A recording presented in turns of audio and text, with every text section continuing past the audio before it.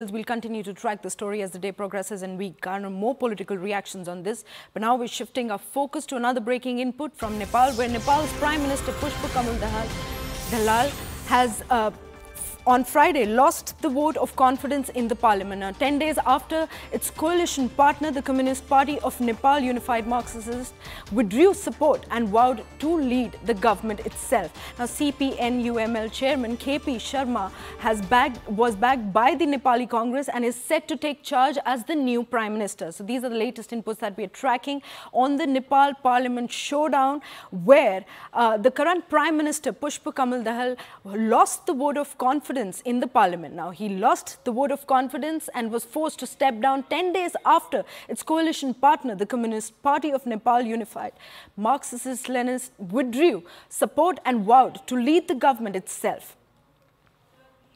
These are the latest inputs that we are tracking at this point of time. Joining us on the broadcast is our colleague Siddhant. Very good morning, Siddhant. Big political churn in Nepal.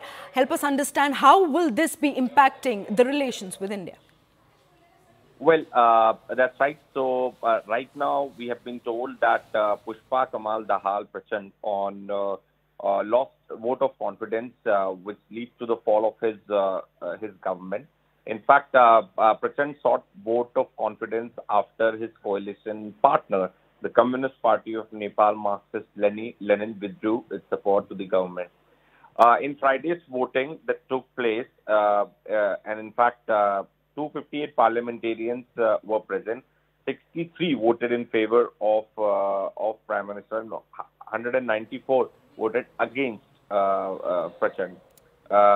In fact, as per the deal reached between the Nepali Congress and CPN-UML, which belongs to Sharma Oli, both the two largest parties are going to stake claim to form the government in Nepal.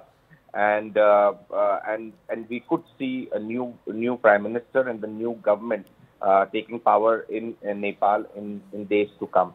As far as the Government of India is concerned, Government of India is keeping a close watch on the developments taking place in Nepal. Right now, the development that have taken place with regards to the vote of confidence, Prachanda losing the vote of confidence, and Sharma Oli likely to stake claim to form the government, has more to do with the internal politics of China.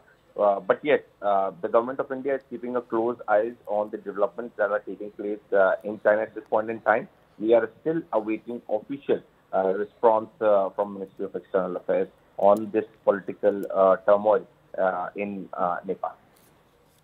Right, Siddhant.